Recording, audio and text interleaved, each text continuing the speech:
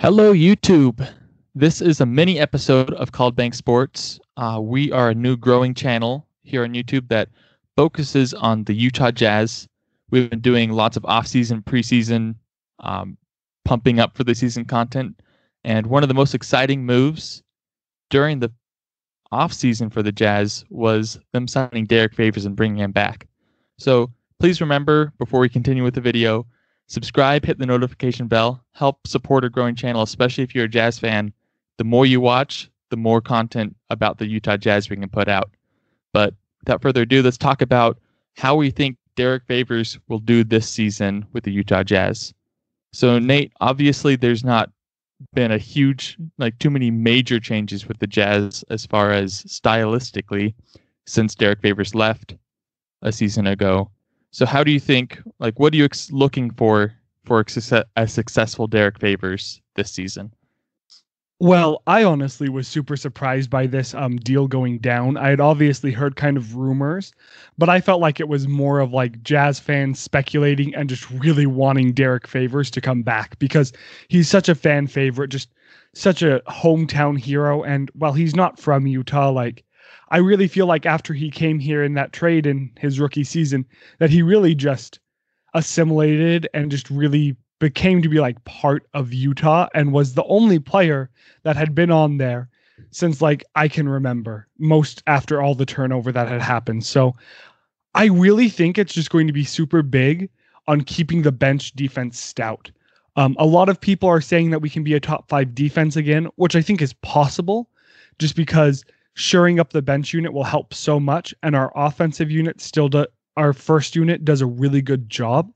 I am, however, kind of concerned where what made us a top, the top defense in the league, if I remember, when Derrick Favors was here, was also having Ricky Rubio and having Jay Crowder, who, while their shooting at sometimes could be depressing, to say the least, as a Jazz fan, the way that they defended just put us at that other level. So I think Favors will just definitely help shore up the bench so we're not letting other bench units bring their teams back into it. I don't know how high up they'll get rank-wise, but it's a really big move on the defensive end of the ball. Yeah, and you kept talking about shoring up that bench unit. The Jazz have an interesting team, and they've had a really unique team in the past several years, but I think this year it's interesting because I could think of maybe 8, maybe even 9 guys who may be in or out of the starting lineup. And obviously, Derrick Favors, he is a starting caliber power forward or center. So if the Jazz wanted to go the route of starting him next to Gobert, they could. But what we saw when he was on the Jazz before is he really didn't play well with Gobert. And so I wonder if the Jazz are going to take more of a strategy of balancing out the starters versus bench units, right? Because something that you mentioned, Favors, he really benefited from having that perimeter defense and that basketball IQ from Ricky Rubio and someone like Jay Crowder. And obviously they're not on the team, but something that he did amazing with that I think the Jazz were missing last season was that pick and roll with Joe Ingles. And so I know before the show we tried to look into some stats and it was a little bit tough to find, but even just with the eye test, if Derrick Favors was on the Jazz last season, how big of a difference would that have made for the Jazz, especially in the playoffs against the Nuggets where they fell apart? Do you think that both the defense that Favors brings and the different approaches the Jazz could take on offense with the pick and roll with Joe Ingles, and I'm sure he can fit in with Bogdanovich and Conley if they need to, but do you think this is a level up for the Jazz or just a nice little boost? Does it take the Jazz into a brand new tier, I guess is what I'm going for. I think it takes the Jazz bench unit into a brand new tier, just to keep throwing out that word, because last year, their offensive unit, their first unit, the offense there was just astounding, and they were able to get points up, but up until Clarkson came, the bench unit was just dreadful on the offensive end. And even after Clarkson came and was able to give the offensive boost to hopefully keep this game in a similar score for when the first unit came back, the defense still couldn't do anything.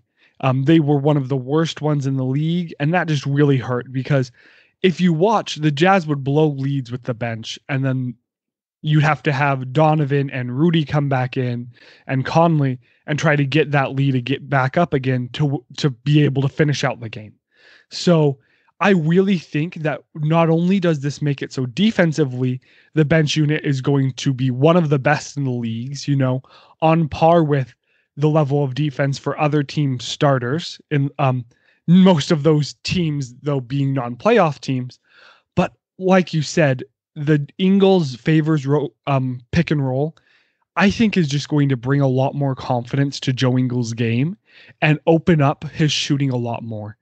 Now, I do think a lot of the time when Jazz fans are frustrated with Ingles shooting and with O'Neal shooting, it's just because we expect so much from them because they're able to shoot more than 40% behind the arc. But we really do need Ingles to be playing well if we want to have any hope of making it to the Western Conference Finals. So to give such an offensive threat that when Ingles passes the ball to them down low, it's not a questionable decision, and it can lead to points that then just boost the confidence of the whole bench unit together, is just super exciting as a Jazz fan to just not have the bench unit be a liability. And so that's what I'm looking forward to the most, is having a bench unit that I have a lot more confidence in this season. Yeah, I would not be surprised if the Utah Jazz, if one of their bench players walked away with the Sixth Man of the Year award. I think the front runner on their Jazz would obviously be Jordan Clarkson, but I think having those other pieces that can take a little bit of the pressure off, obviously Jordan Clarkson can take most of the scoring, but then he might not have to spend as much energy on defense because of Derrick Favors. And he doesn't have to have the ball in his hand all the time because Joe Ingles is now a little more dangerous now that he has a stronger center with Derrick Favors. So I think this is one of those where bringing Derrick Favors in, you're getting more than what Derrick Favors is because of how he complements those pieces.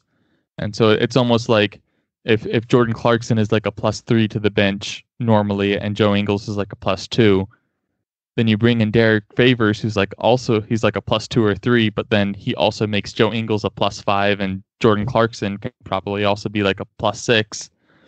And these are arbitrary numbers. It's not like I'm talking about plus minus, but if you think about that boost where he allows them to do different things, or even just he allows them to not do things on defense, or even just sit in the corner 3 because he draws more attention on the offensive end.